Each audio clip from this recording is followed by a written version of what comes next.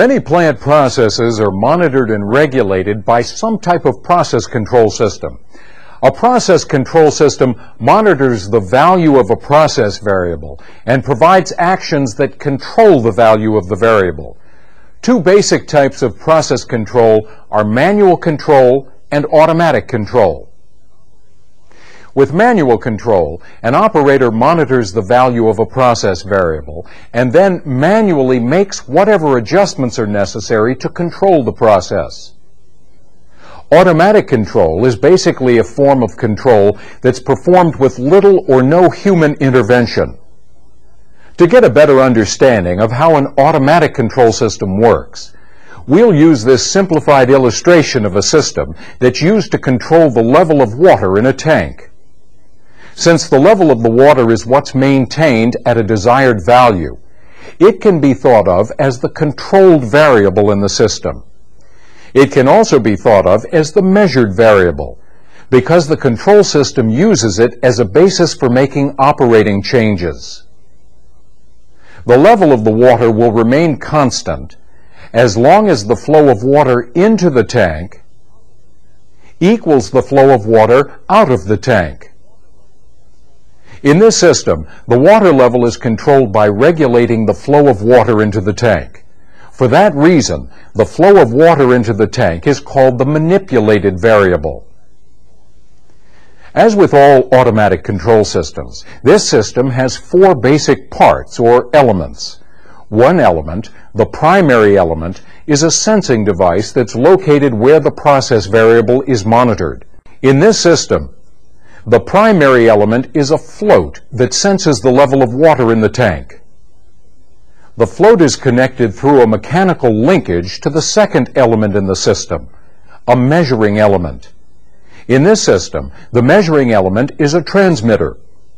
The transmitter detects the position of the float and transmits a signal representing the level in the tank to the third element in the system, a controlling element.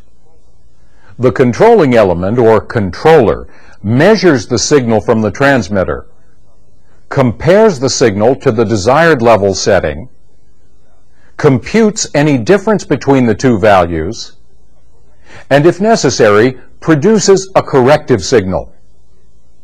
The controller sends the corrective signal to the final control element, which in this case is a control valve. The control valve adjusts the flow of water to the tank as needed to keep the level at the desired setting. When a process is operating normally, the variables for that process will be at or near their desired values. The desired value of a process variable is known as the set point. For example, the set point for the water level in this system is 3 feet. When the values of the process variables in a system remain relatively constant over a period of time, the system is said to be operating under steady-state conditions. Most control systems will allow slight variations in the values of process variables. But if the value of a variable changes significantly from its set point, corrective action may be needed to return the process to its original operating conditions. To see how a process disturbance can affect a control system, let's look at the automatic level control system that we saw earlier. In this example, a process disturbance causes a decrease in the demand for water from the tank. The decrease in demand causes the level of water and the float to rise. In this case, the water level rises to 4 feet. The movement of the float is transferred through the mechanical linkage to the transmitter. The transmitter then sends a signal that's proportional to the increased water level to the controller. When the controller receives the signal, it measures the signal, compares the measured value to set point, and computes the difference between the two values. The controller then sends a corrective signal to the control valve. The control valve responds to the signal from the controller by closing to reduce the flow of water to the tank. This compensates for the decrease in demand that caused the water level to rise. As a result, the level returns to its original set point value of 3 feet. The transmitter is the measuring element in this system. It detects the position of the float and transmits a signal representing the level to the controlling element. One of the basic methods of control used by automatic process control systems is feedback control. In a feedback control system, a control action is initiated after the controlled variable has deviated from set point. To see how an automatic feedback control system works, we'll use this illustration of a heat exchange process. In this system, steam is used to heat water. The steam enters the system through a valve, then flows through tubes inside the heater, and exits the heater through a pipe on the other side. The steam transfers heat to the water, which enters the heater at the top, flows around the tubes, and exits the heater at the bottom. The temperature of the water at the outlet of the heater is the controlled variable for the system. It's also the measured variable, because the control system uses it as a basis for making operating changes. The manipulated variable in this system is the inlet steam flow. That is, the steam flow to the heater. It's adjusted to keep the outlet water temperature at set point. The primary element in this feedback control system is a temperature sensing device in the outlet water line. More specifically, the device is a temperature sensing bulb, which contains a gas. If the temperature of the water leaving the heater increases, the gas in the bulb expands. This causes a pressure increase that's carried along the tubing connecting the bulb to a temperature transmitter. The transmitter sends a pneumatic signal that's proportional to the water temperature to a controller. The controller measures the signal and compares it to set point. This is how the controller detects that the temperature of the water has increased. The controller then computes the difference between the temperature of the water and set point and sends a corrective signal to the final control element in the system, which is the control valve. The control valve responds to the signal from the controller by closing to reduce the amount of steam flow to the heater. As a result, less heat transfer takes place in the heater, and the outlet water temperature returns to set point. A feed-forward control system attempts to correct for a process disturbance before the controlled variable in the process deviates from set point. To get a better understanding of how a feed-forward control system works, let's look at an illustration of a heat exchange process that's controlled by a feed-forward system.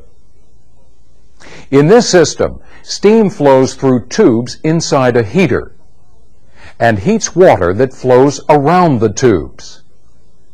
The controlled variable in the system is the water temperature at the outlet of the heater. The inlet water temperature is used to determine whether a control action is needed to maintain the outlet water temperature. So it's the measured variable in the system. The manipulated variable, that is, the variable that's adjusted to maintain the outlet water temperature, is the steam flow into the heater. The feed-forward control system works like this. If the temperature of the water entering the heater changes, the primary element in the system, in this case, a temperature-sensing bulb, detects the change in temperature and changes the signal that it sends to a transmitter. The transmitter measures the signal from the temperature-sensing bulb and sends a proportional signal to a controller. The controller measures the signal from the transmitter and compares it to set point. If there's a difference between the two values, the controller sends a signal to the final control element in the system, the control valve. The control valve responds by opening or closing to change the amount of steam flow to the heater. If the temperature of the water flowing to the heater decreases, the control system opens the control valve to increase the steam flow to the heater. This provides more heat for transfer to the water and prevents the outlet water temperature from dropping below its desired value. Now, if the temperature of the water entering the heater increases, the control system closes the control valve to allow less steam to enter the heater. As a result, less heat is transferred to the water, and the outlet water temperature is kept from rising above its desired value.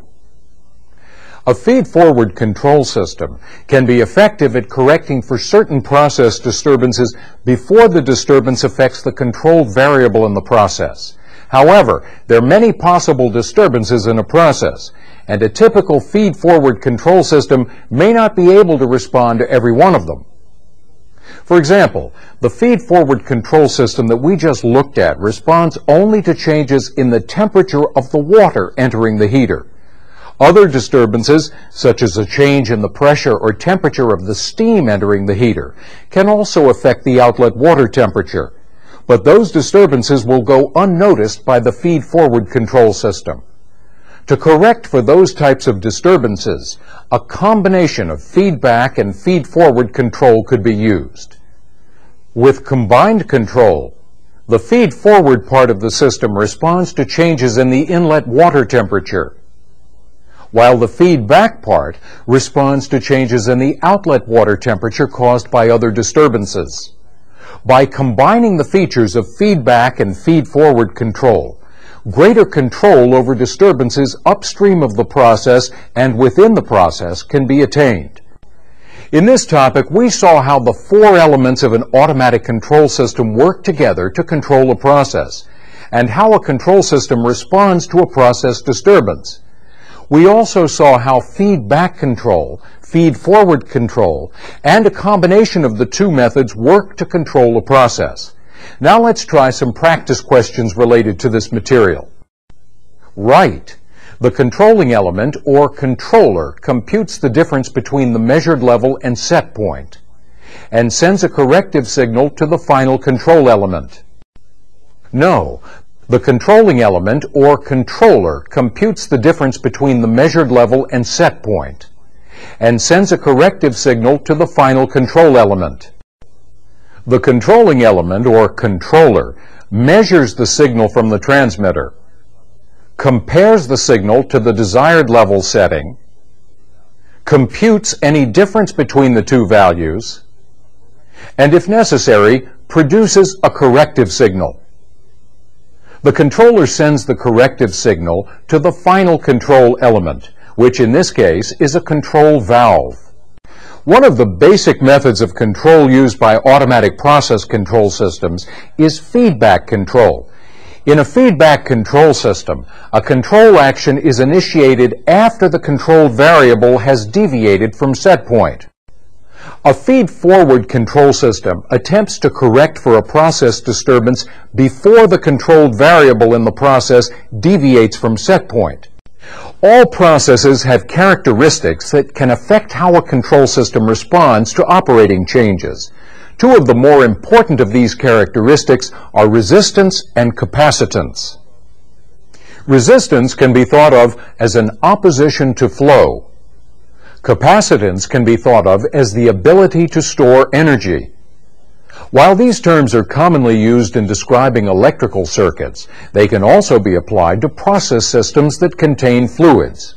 For example, in this system, the resistance is caused primarily by a valve that opposes the flow of liquid from a container. The system's capacitance, or ability to store energy, is determined by the size of the container. These same characteristics can also be applied to gas or vapor systems. For example, in this system, the resistance is caused primarily by a valve that opposes the flow of gas from a pressurized cylinder. The capacitance depends on the storage capacity of the cylinder. Now, in a thermal process, that is, one involving heat, resistance and capacitance may be somewhat different. Here, a flame is used to heat a beaker of liquid. In this arrangement, the wall of the beaker represents the resistance, since it resists the transfer of heat from the flame to the liquid. The amount of heat or thermal energy that the liquid is able to store represents the capacitance of the system. Process characteristics such as resistance and capacitance can affect how a control system responds to process disturbances. We can get a better understanding of how these characteristics can affect a system by looking at an illustration of a simple heat exchange process. In this system, steam flows through tubes in a heater and heats water that flows around the tubes. At the moment, the temperature of the steam entering the heater is 400 degrees Fahrenheit, and the temperature of the water leaving the heater is 200 degrees Fahrenheit. Now, suppose a process disturbance causes the temperature of the steam to suddenly rise to 500 degrees. What do you suppose will happen to the temperature of the water? Even though the steam temperature increased suddenly, the water temperature will remain unchanged briefly, then increase slowly. It's easier to see how the water temperature changes by plotting the temperature changes on a graph. On the graph, the vertical axis represents temperature, and the horizontal axis represents time. When we plot the steam temperature, we see the sudden increase from 400 degrees to 500 degrees. This type of disturbance is commonly called a step input or a step change.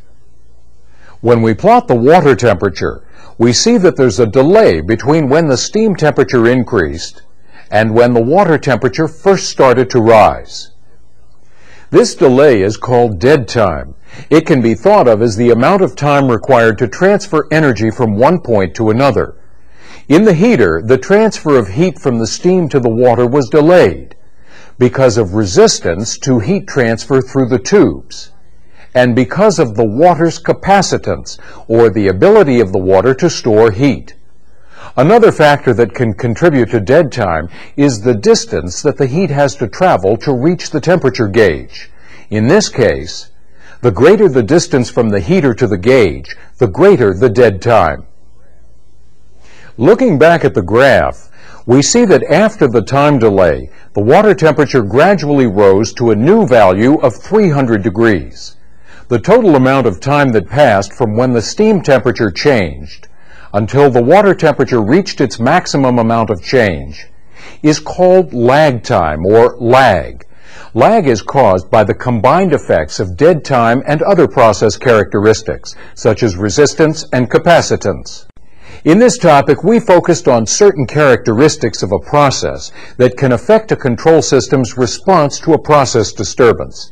Now let's try some practice questions that relate to this material. All processes have characteristics that can affect how a control system responds to operating changes. Two of the more important of these characteristics are resistance and capacitance. Resistance can be thought of as an opposition to flow. Capacitance can be thought of as the ability to store energy. While these terms are commonly used in describing electrical circuits, they can also be applied to process systems that contain fluids.